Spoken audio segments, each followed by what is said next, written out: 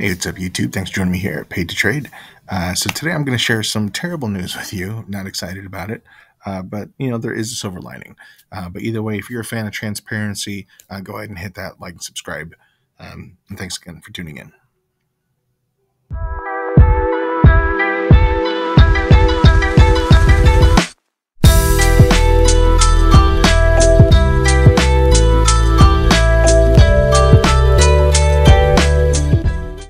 All right, so if you're looking at the same screen I am, as you can see here, I only have a few accounts left. I was on vacation, and I've been doing really well with my trades. Like every day has been just going so well, and I feel like I've just been killing it in the market. My accuracy has been way up, and I've been sticking to my rules. I've been journaling, so everything that I've been talking about in the videos, I do that.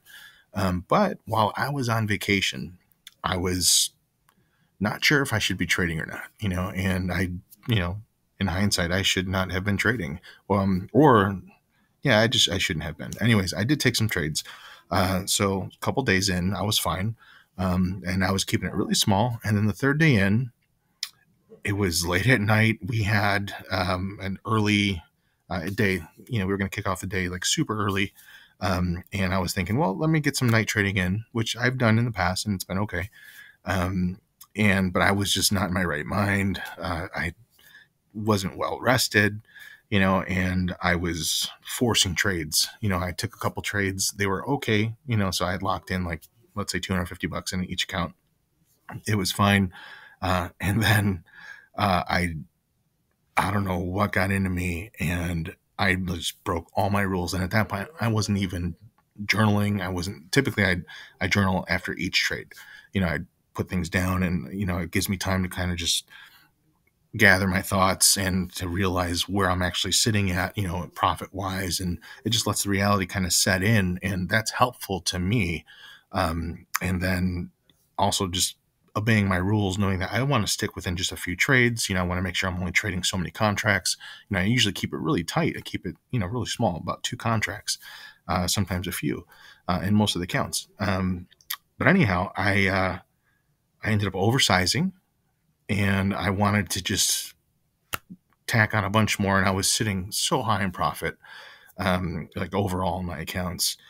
And I can't even tell you what happened. The trade went very wrong, and then I spiraled. And so basically in the end, I lost like over $1 million in funding. So that was a really bad night for me.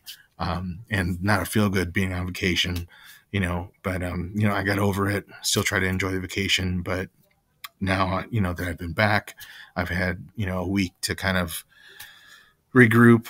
And, I have these accounts here that are ready to go. I always have some kind of in the background just in case, but yeah, I'm starting fresh. So I have to start fresh. And it's like, man, it's a humbling experience, but I'm going to do it. And I did it before. I'll just have to do it again. So that's it. That's everything in full transparency. I'm starting brand new. So it is what it is, but it goes to show, like, stick to your rules, journal, just be real with yourself, and don't overtrade, don't oversize, because that was my downfall. And, trade while being well rested, and just be in the market, trade the setups that make sense. Don't force trades.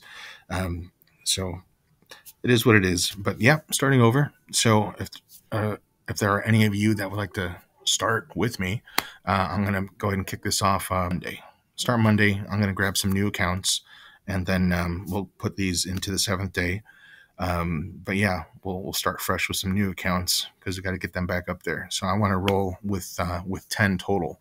So I'm going to add 7 more this weekend.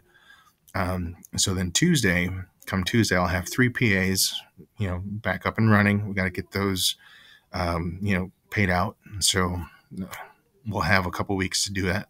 So that'll be plenty of time. And then we'll have the other 7 up and running. And then as we get those near completion, then we'll probably tack on another 5 or 10 so we can get back up to 20. So that is the plan. But if you guys want me to go live, I've been thinking about going live. Tell me if you're at all interested in watching that. If it's something you'd like, leave me some comments, drop me some feedback. But definitely hit that like and subscribe. I appreciate that. And if you're not already signed up with Apex Trader Funding and you've been thinking about it and you want to kind of join me in this new journey, having to start fresh, I got some links in the description. Go ahead and click on those. I'd appreciate that. It helps support the channel. And then you can join me on this journey as I start over again. But I think this time's going to be different. So I'd like to see what you guys think. I'd like to have some company in this journey. And I think we can get to where we're all trying to get to together.